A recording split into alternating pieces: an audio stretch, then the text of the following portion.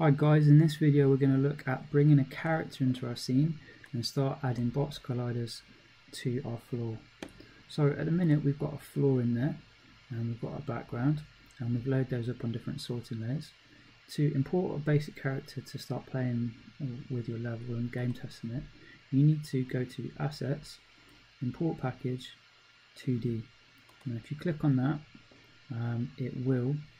I've already imported it, but if you just hit OK and it will import it all. And what you'll have is a new folder called Standard Assets. Now in there, there's a 2D folder, prefabs, and we want this guy, character robot boy. So if you just drag him in, there he is, he's behind the background again. Let's just drag him in. And for now, let's move into foreground layer so we can see him.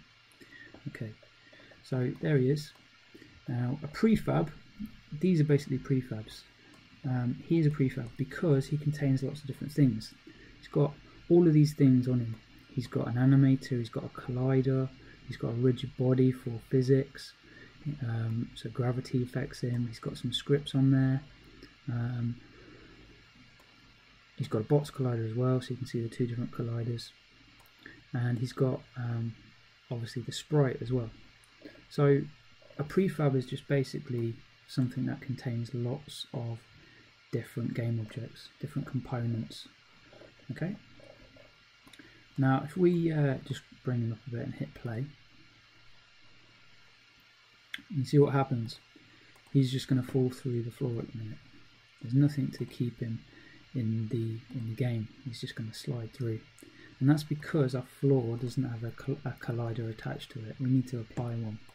Now think of it as a separate thing. It's like don't think of it that you actually attach it to this. It's a collider is like floating separately from the actual art or the element in the game. So I'm going to create it separately.